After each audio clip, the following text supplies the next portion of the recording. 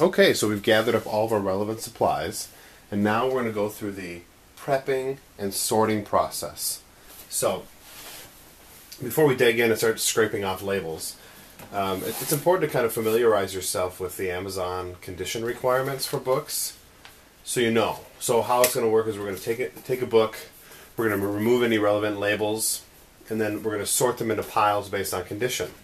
And so the different conditions that Amazon has for books, find them here, are new, used like new, used very good, and used acceptable. So I'm just going to read through those really quickly. A new book is just like it sounds, a brand new, unused, unread copy in perfect condition.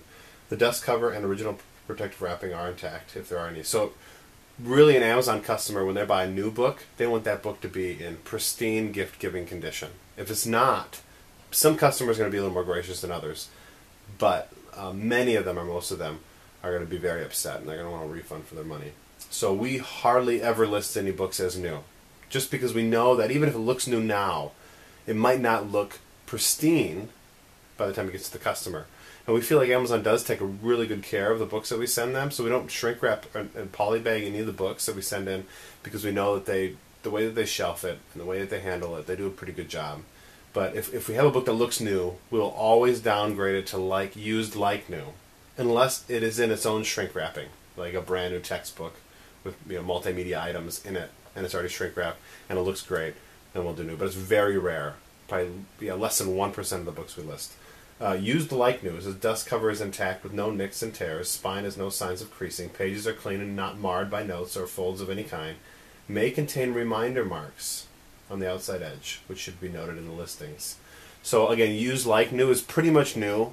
It should maybe have a couple small indications that it's been read before or on the shelf before, but otherwise it should be pretty clean. So typically, if we find a book that's borderline like new, borderline very good, we'll just downgrade that one too. We'd rather the customer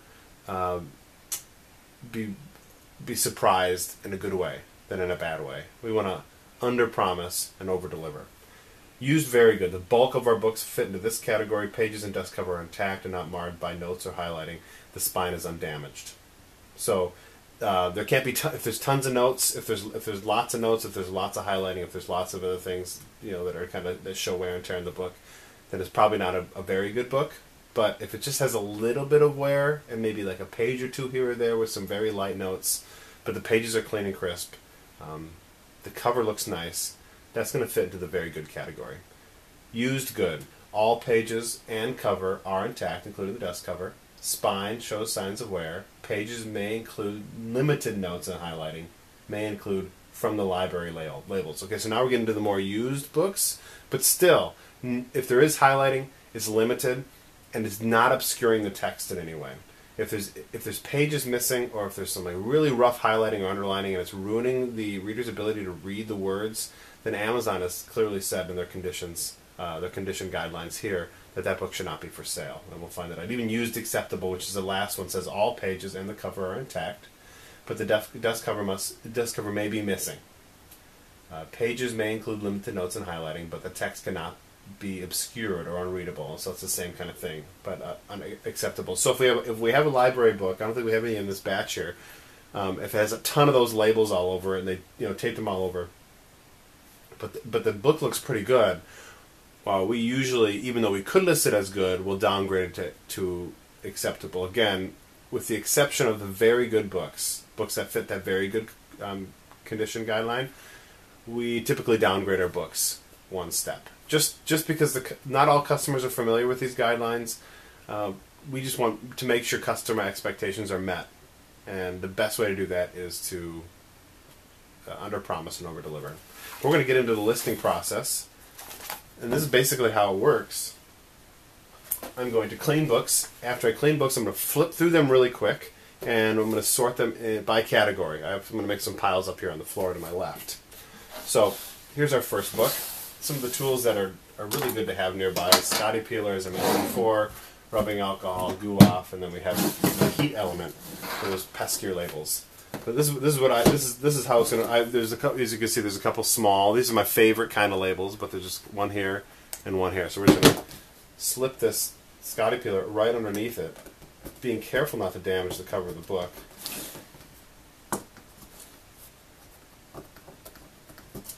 And really, depending on how long these labels have been here, the harder they're going to take off. So this one came off here. Pretty easy. This one off here too, even though there's no price on here. It's just nice to get these off. They can come off pretty quick. And that's it. Grab the garbage can here. Okay. So then what I'd quickly do, after I scraped off all labels, is just kind of flip through the book really quick to see if there's any marking. I don't see any marking at all. Zero. The pages look pretty clean. You can tell the cover's good. I mean, there's a little wear down here in the corner, but I would say this book is in very good condition.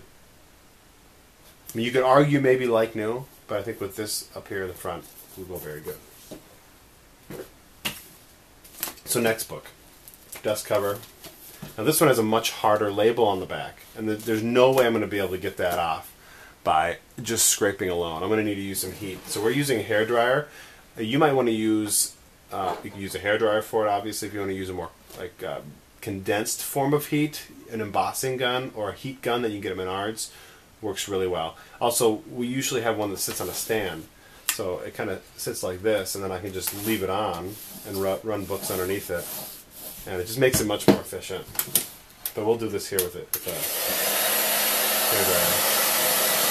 I mean, the key is to hold it by the label for as long as possible, or really until the sticky adhesive of the sticker starts to let go of the book. And then we can slip in there with our Scotty peeler and we can pull it out.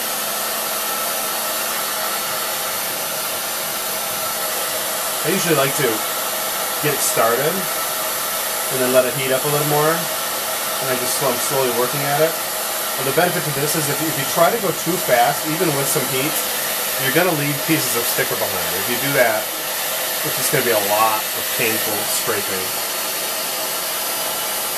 It's better to get as much of it off now as possible.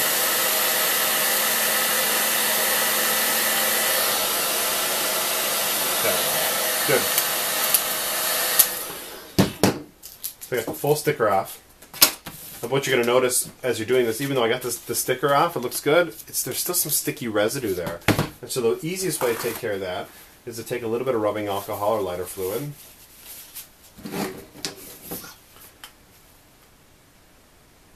Put a generous amount on a paper towel and just rub right around that area.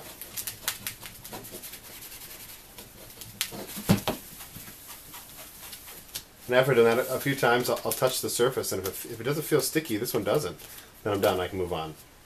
And then I'll take that. I'll reuse that paper towel there. But then I quickly look through the pages, like I did with the book previously, and I don't see any highlighting or marks. This would also be a good time to take out any bookmarks if they happen to be in there, or undog-ear any pages. So I'd say this book is in very good condition. It does have a little bit of cover wear. You can see up here in the corner on the dust jacket. Obviously, again, I think it would be a borderline like new, but because we're going to be careful, and because we understand people's perception of like new is to be maybe a little higher than what Amazon thinks, we're going to do very good.